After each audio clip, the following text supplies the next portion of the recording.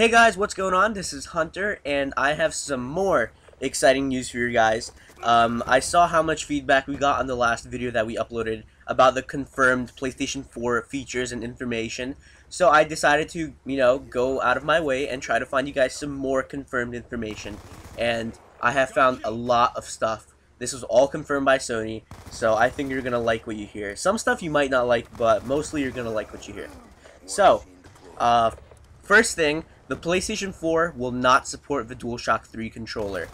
A lot of you are probably bummed by this because now you have to buy a new controller.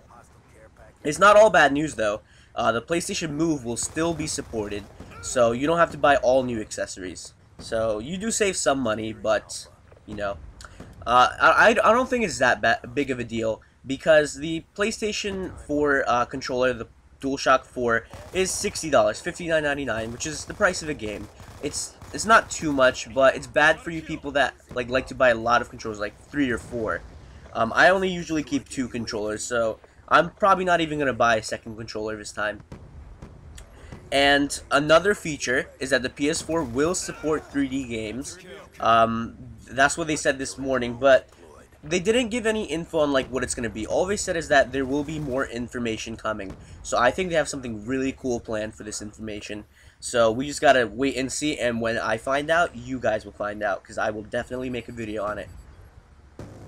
The PS4 size is a little bit smaller than the original PlayStation 3 that was shipped at launch. It's actually most comparable to the Slim, not the Super Slim, the original PS3 Slim. I would say that's what it's most comparable to. So the size isn't that big of a deal. It's not too big, not too small. And the hard drive will be changeable.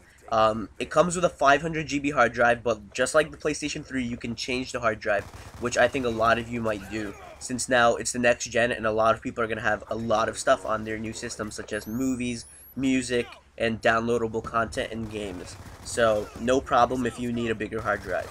Another thing that a lot of PlayStation Nation fans that have been wanting to see is that what will happen to my original PlayStation Network ID.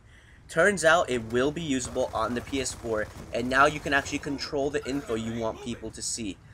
They didn't really specify what this information is, but I'm guessing that it's going to be the appear offline mode and all these other modes that the Xbox has. So if you're trying to play a game online and I guess your friends are bothering you or something, you could actually do an appear offline mode, most likely, so that people don't bother you or whatever, if you're trying to just have some alone time. That's what I think. It hasn't been confirmed on what these modes are going to be, but there are going to be different modes and different ways to display your information to the online community.